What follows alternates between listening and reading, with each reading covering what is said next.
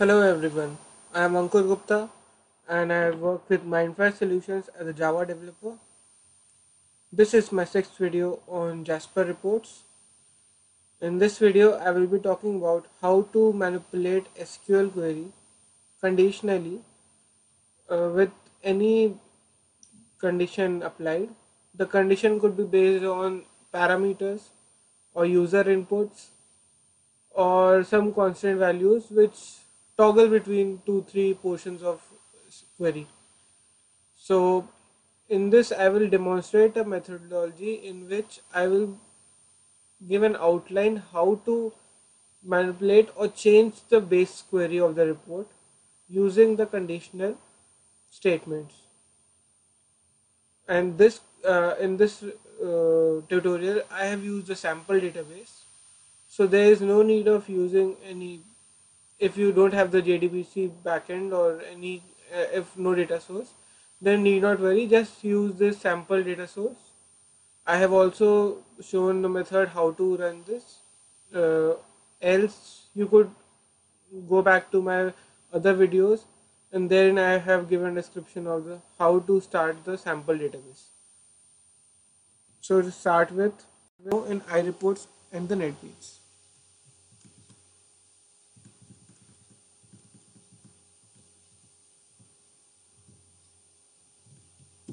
Okay, this is an iReport. So in this I have already created a sample report. So let me just show you what to do in the beginning. You just need to go to help up in the toolbar and go to sample and run this sample database. Then afterwards select this sample database HSQL DB test, which will initiate your SQL DB test.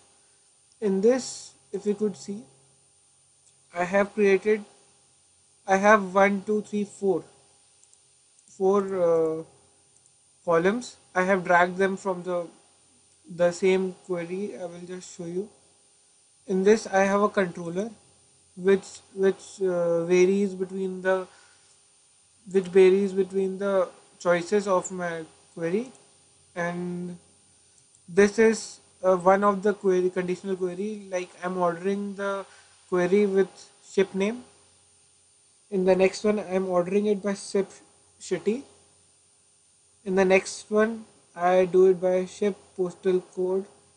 In the next one, I do it by ship country.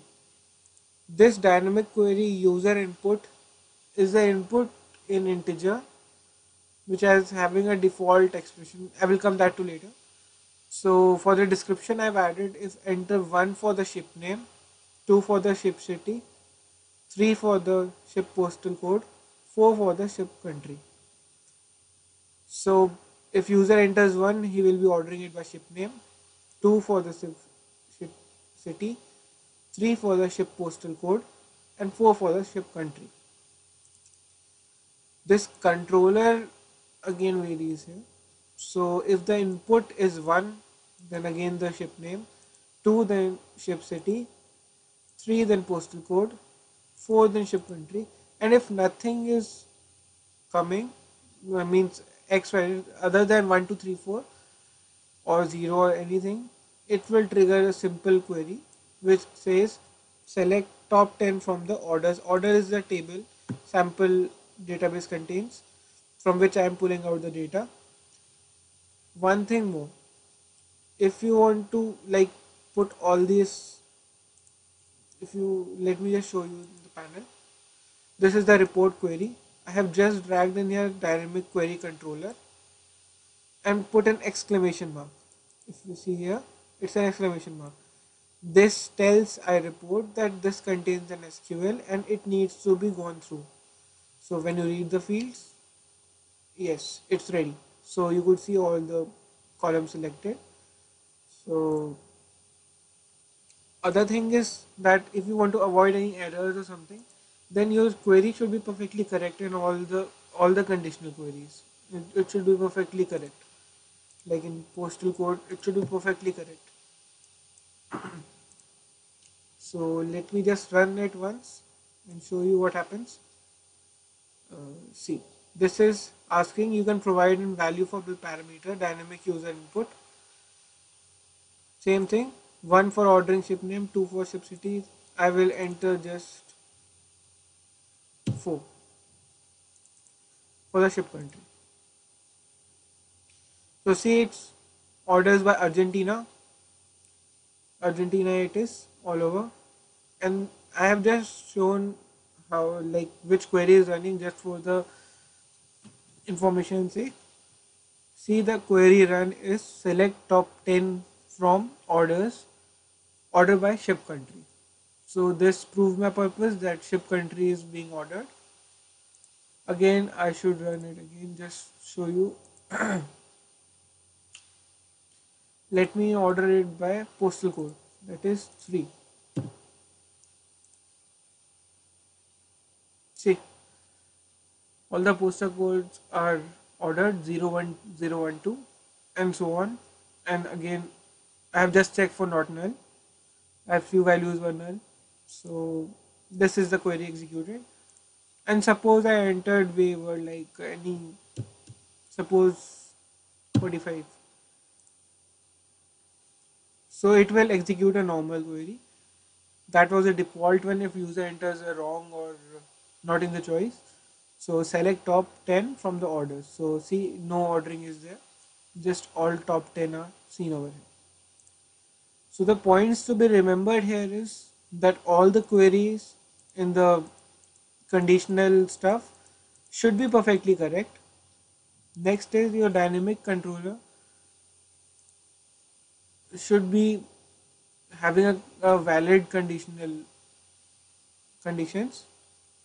Your all the queries and the controller query should be there's the user's prompt should be unchecked in order that they should not take values from the user as they are taken by the user.